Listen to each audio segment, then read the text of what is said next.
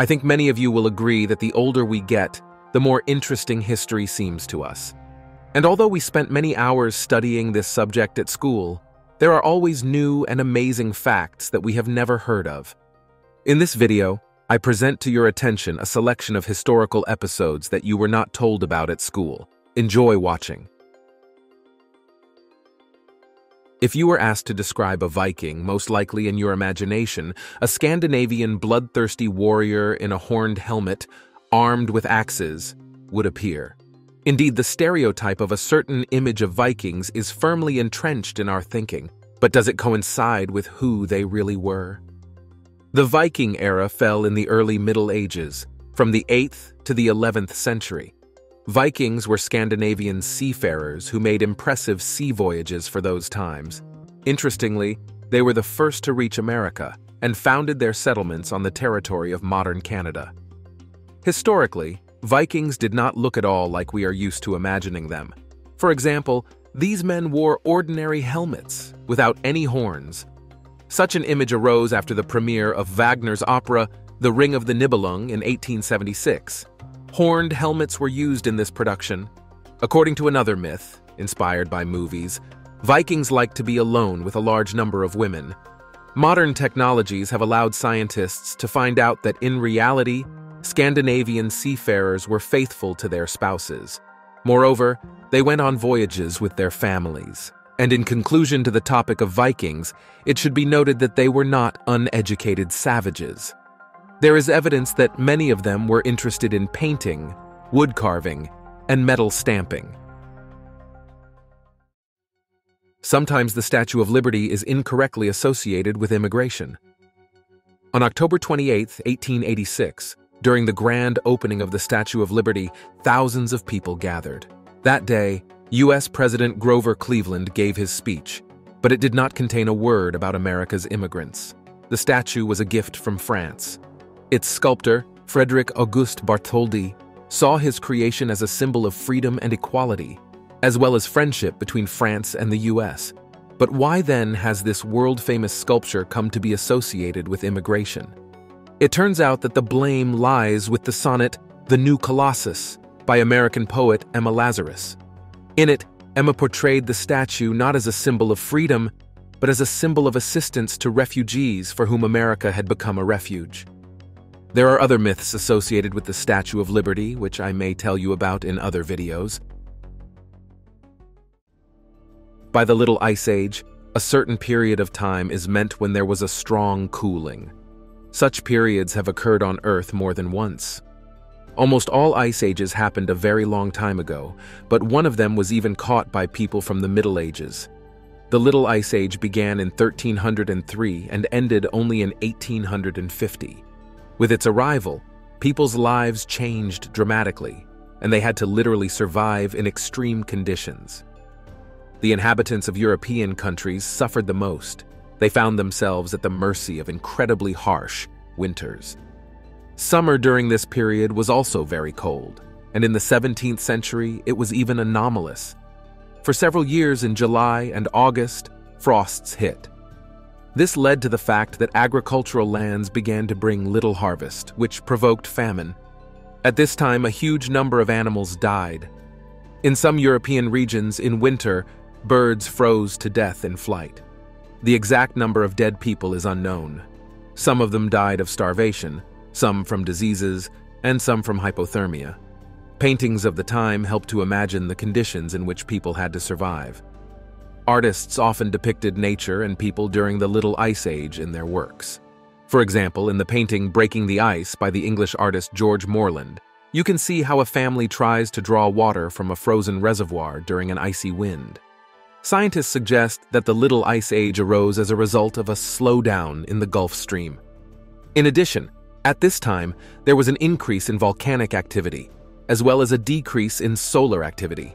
Now we are observing the opposite phenomenon, global warming, which, like the Little Ice Age, is fraught with serious consequences for our planet, and accordingly, for people. I think most of you are used to considering Napoleon Bonaparte a short man. In fact, this is one of the most common myths about the great French leader. But where did this rumor come from? In English-speaking countries, Napoleon was considered short due to equating French units of length to English ones, even though English feet and inches are slightly shorter than the French ones. Napoleon's height, recorded after his death, was 5 feet 2 inches 4 lines, or 170 centimeters. The English did not translate this value into their units of measurement, after which the height of the commander was reduced by almost 10 centimeters. It was after this error that the myth of the short Napoleon was born. In fact, his height was average for a French man of that time. Linguistics is directly related to history, and this suggests that English, like most other languages, has constantly changed. The English language is a West Germanic language that originated from Anglo-Frisian dialects. There are 3 stages in the development of its modern form: Old English, Middle English, and Modern English. It is believed that Old English appeared in the 450s AD when the British Isles began to be settled by the Angles, Saxons, and Jutes. This version of the language was completely different from what we know now. Middle English began to emerge in the 10th century AD. At that time, Normandy and England became a single state. Therefore, the language gradually changed under the influence of Norman or Old French. It was at this stage of development that the English language became well understood to modern people who know it. Modern English appeared partly thanks to Shakespeare. He personally introduced at least 2,200 new words and slightly adjusted the use of verbs. Now, English is an international language spoken by over 2 billion people.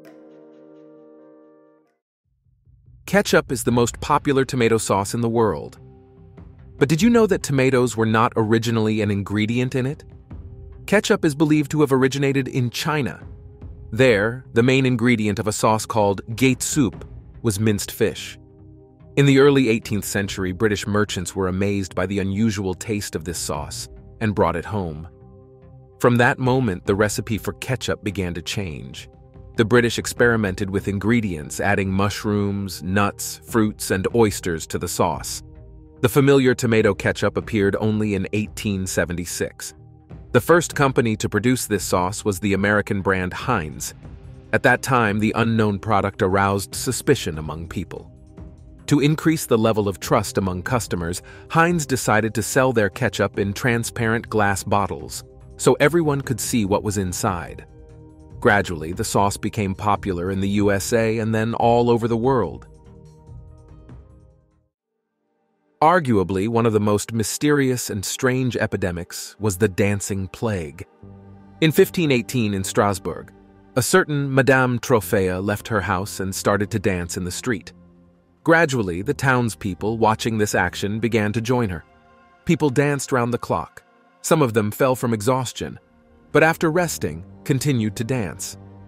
After a week, more than 1,000 people were already participating in the dances. Then the city authorities decided to cure the sick. It should be said that at that time, the methods of medicine often implied treatment of the like with the like, or bloodletting.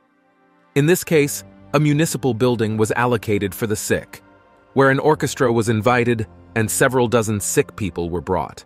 But this method did not help. Then it was decided to proceed to the second plan of action. The doctors began to perform bloodletting. However, this did not save people either. Eventually, the authorities massively transported all the dancers out of the city and did the same with new patients. This way, they managed to get rid of the epidemic. Interestingly, the outbreak in Strasbourg is not the only case of the dancing plague. It is known that a similar epidemic was recorded in the 14th century in France, in the 15th century in Belgium, and even in the 19th century in Madagascar. The nature of this disease remains unknown. Scientists suggest that it could have been caused by mass food poisoning with psychoactive substances of ergot. This type of fungus is a parasite that affects cereals. The last queen of Hellenistic Egypt, Cleopatra VII, is still considered one of the most beautiful women of all mankind. All the known Egyptian queens preceding her were Egyptians. Cleopatra, however, had different roots. Her ancestor was Ptolemy I Soter, the main assistant to Alexander the Great. In 325 BC, his loyalty to serving Macedonia was rewarded with the title of ruler of Egypt. From that moment, the Ptolemaic dynasty, ruling Egypt for 275 years, was founded. All rulers from this dynasty were Macedonians. This ancient people is traditionally considered to be ethnic Greeks. Therefore, Cleopatra can be regarded as a Greek of Macedonian descent. Despite this, she always identified herself with Egypt. Cleopatra became the first ruler from the Ptolemies who learned the Egyptian language and wore traditional clothing for Egyptian queens.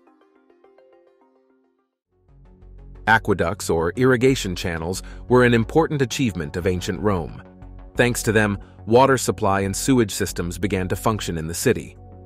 The first aqueduct was built as early as 312 BC. After people realized how convenient they were, aqueducts began to appear one after another. Most of the channels were located underground. Sometimes ravines and pits were encountered along the way of the water conduits.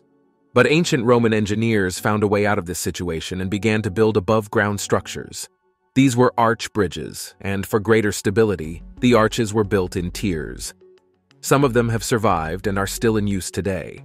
The most famous of them, the Pont du Gard, is located in France. Ancient Romans built aqueducts from stone, brick, volcanic rocks, and concrete. Their construction was precisely thought out, from the planning stage to commissioning. Ancient Roman engineers always built aqueducts at an angle so that water would flow down the pipes on its own. Therefore, they used many geodetic instruments such as analogs of levels, angle meters, odometers, and other devices. Thanks to archaeological excavations, scientists learned that before installing a pipe, the Romans made a stone substrate. The pipes always had a U-shape and were large enough for a person to fit inside in case of necessary repairs. An arch-shaped roof was installed over the pipe. To protect the aqueducts from dust and dirt, they were plastered. In damp places, a drainage system was used to drain groundwater. Ancient Roman aqueducts are incredibly complex structures.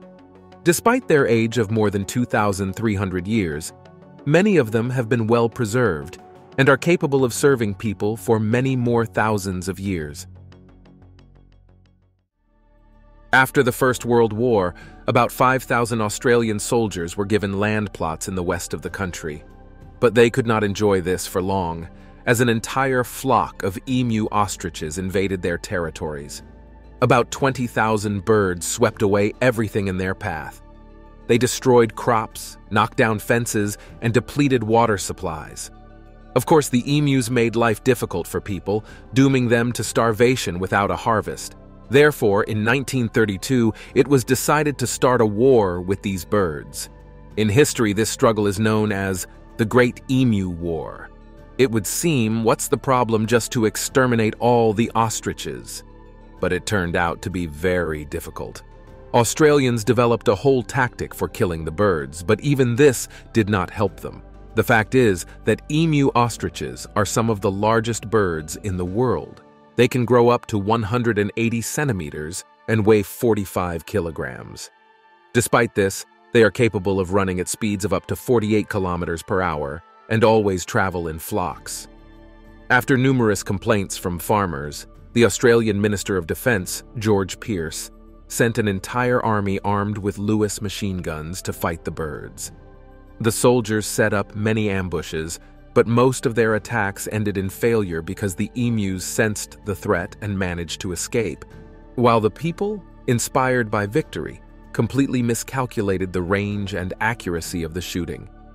Only during one single battle did people manage to kill about 1,000 birds.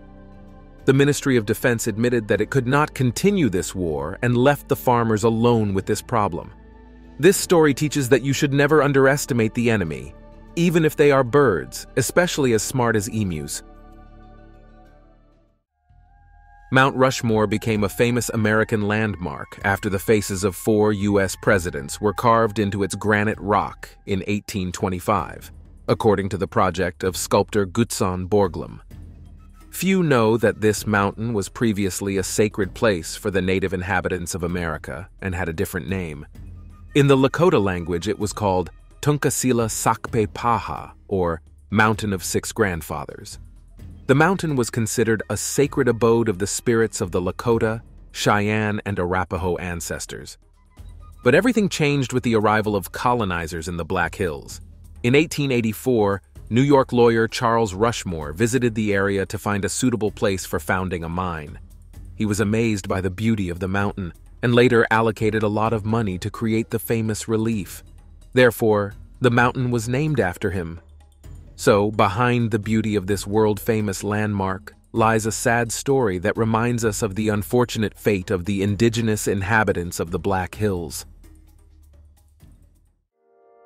We all know that George Washington was the first president of the USA, elected by the people.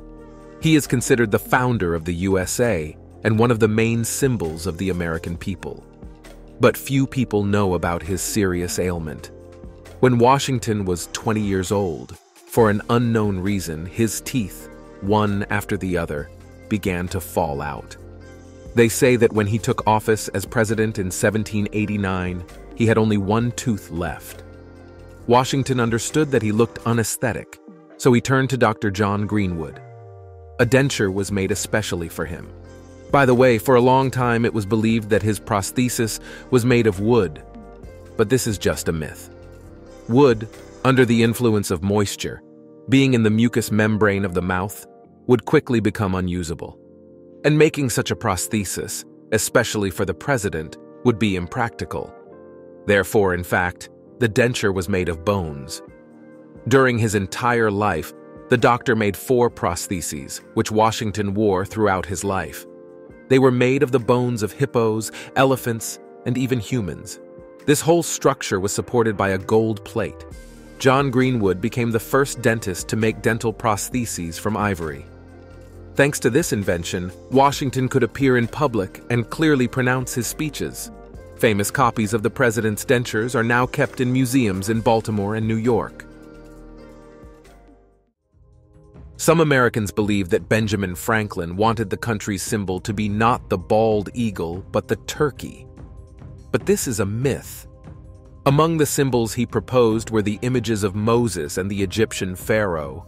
But where did the rumors about the turkey come from?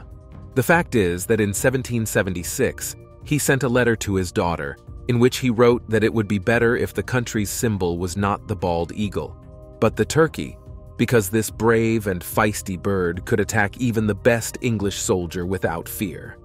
This letter was humorous. Franklin did not particularly like bald eagles because they can feed on carrion, which he found very disgusting.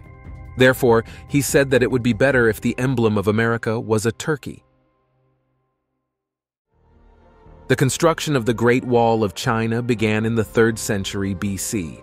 From school textbooks, we know that it was intended to protect against enemy raids. Undoubtedly, this is logical, and basically it was so. However, historians believe that protection was not the only purpose of the wall. At least 2 hypotheses have been put forward about this. According to the first, the Great Wall of China could serve as a transport highway. Since its width reached 5.5 meters, 2 carts could pass inside the wall. But on the other hand, no such information about this purpose was found in the chronicles. Moreover, the costs of such construction would not cover the income.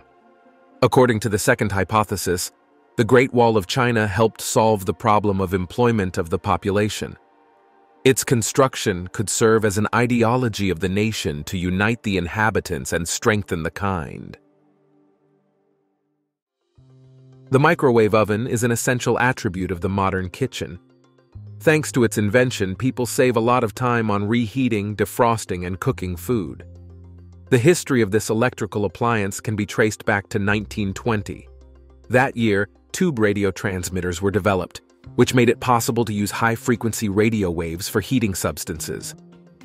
13 years later, in 1933, at an exhibition in Chicago, the Westinghouse Company demonstrated how quickly food placed between 2 metal plates, connected to a shortwave transmitter, could be cooked. All these discoveries gradually led to the creation of the first device for fast food preparation. However, it is believed that the person who led to the creation of microwave ovens was the American engineer Percy Spencer. This is because he first noticed the ability of ultra-high frequency radiation to heat food. continued to study this effect and patented the microwave oven. In the summer of 1945, Spencer was conducting experiments with another magnetron in his laboratory. Suddenly, he noticed that the chocolate bar in his pocket had melted. At first, he was surprised by this, and then he realized what was happening.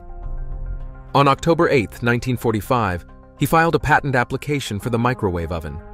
It was a successful invention, and 2 years later, the American military-industrial company Raytheon released the world's first microwave oven, Radarange.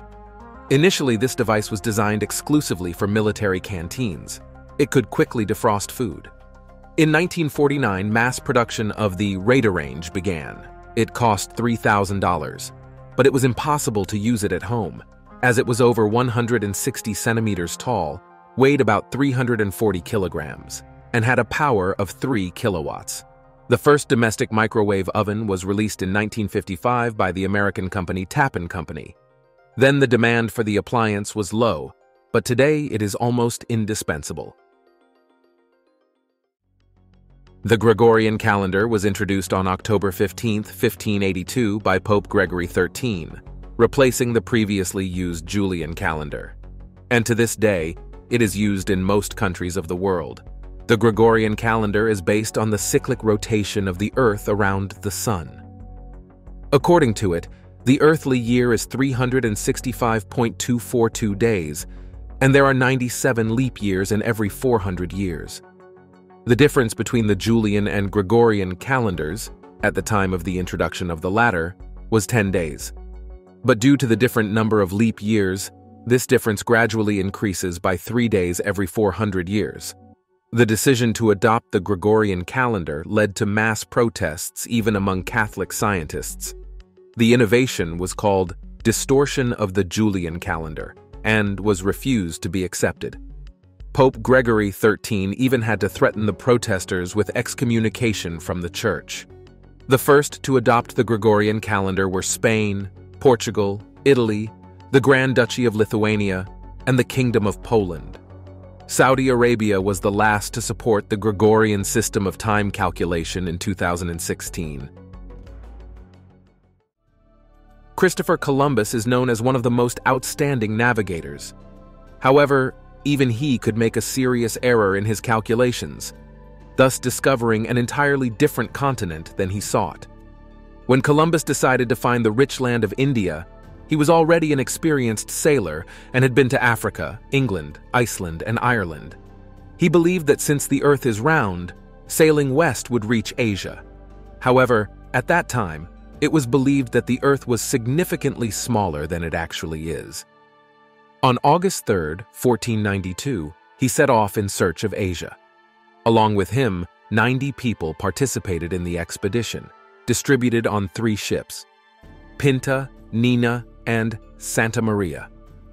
Columbus headed west, confident that he would arrive where he wanted.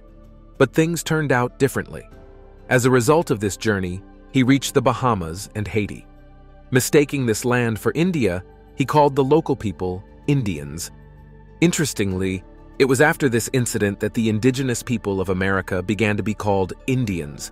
During his subsequent voyages, he continued to search for India, but instead discovered Central and South America.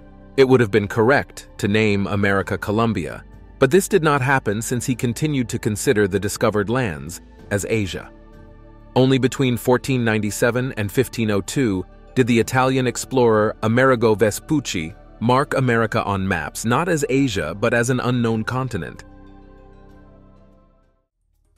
The real life of pirates was nothing like what is shown in movies.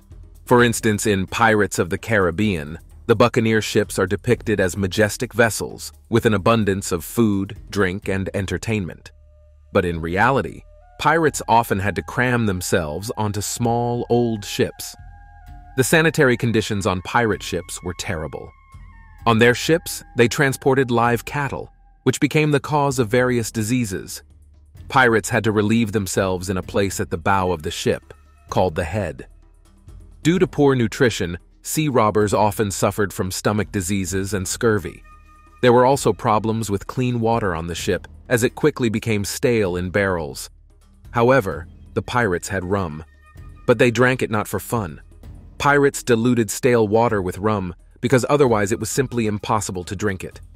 In addition to all of the above, the life of pirates was full of dangers.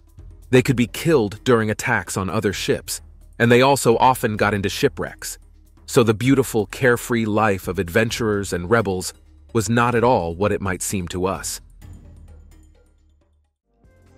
In 295 BC, on the orders of Ptolemy, a museum was built in Alexandria, a kind of prototype of a research institute where local philosophers worked. Ptolemy wanted to attract the most famous thinkers to the museum, but didn't know how. Then his advisor, Demetrius of Phalerum, suggested importing many books from all over the world. And this plan worked. Plato and Zenodotus of Ephesus came to Alexandria. Zenodotus became the first keeper of the library, and with the money allocated from the treasury, bought about 5,000 unique books of that time. Later, the library's collection began to be replenished by ships entering Alexandria. The ships were checked for manuscripts, and if found, they were confiscated, returning a copy to the owners. The original always remained in the library. Thus, the Library of Alexandria at that time became the largest library in the world. Its archive contained about 1 million different manuscripts. Even by modern standards, this figure is impressive. The library stored Greek literature, works of Jewish, Egyptian, and Babylonian thinkers. It was within its walls that the first translation of the Old Testament into Greek was carried out. In addition, important scientific discoveries were made in the library. There were laboratories and a medical school at the library. The Library of Alexandria was not just a book repository, but a real scientific center. Unfortunately, the Library of Alexandria did not survive to our days. In 48 to 47 BC, Julius Caesar intervened in the dynastic war between Cleopatra and her brother Ptolemy XIII. As a result of military actions in Alexandria, a fire broke out. The library was also set on fire, and a huge number of books burned. For many years, there were attempts to restore the library, but after Cleopatra's death, Alexandria became a Roman province, and the passion for science in this city faded. To this day, it is not known exactly under what circumstances the library was completely destroyed. Historians have several versions about this.